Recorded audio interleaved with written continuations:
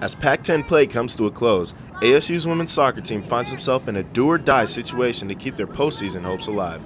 Currently sporting a record of 8, 6, and 3, the Lady Sun Devils must win at least one of their final two games against USC and UCLA in order to make the NCAA tournament. While the Sun Devils have a huge advantage in that both of these games are at home, notching a W will not be an easy feat.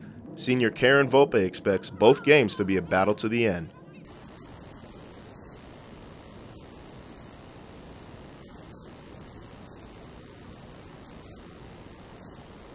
ASU's young defenders have their work cut out for them as UCLA is led by one of the top scorers in the conference, while USC uses a more balanced approach with their trio of attackers who have combined for 14 goals on the season. Head coach Kevin Boyd realizes that in order to get a win this weekend, they're going to have to stop these two potent offenses.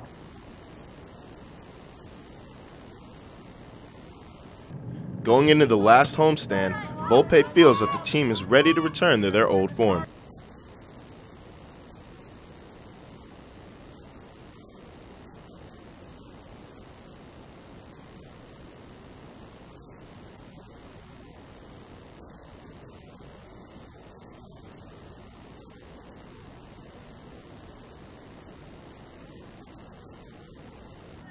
The Lady Sun Devils host USC on November 5th and then UCLA on November 7th.